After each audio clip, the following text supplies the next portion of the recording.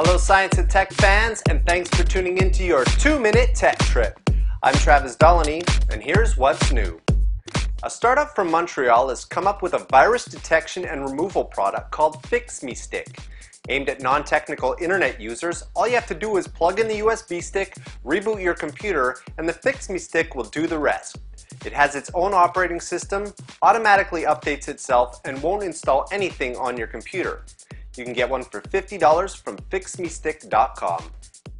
Maurizio Porfiri and the team at Polytechnic Institute of New York University have built a fish bot.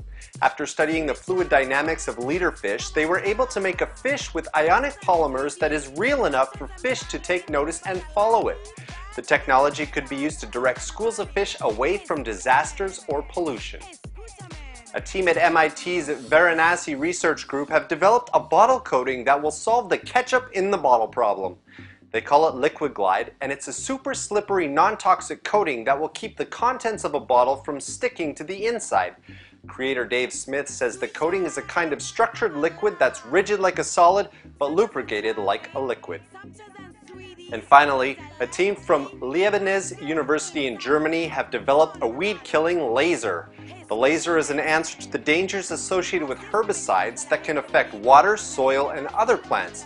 The laser kills weeds using a sophisticated system that positions the laser to target specific weed species.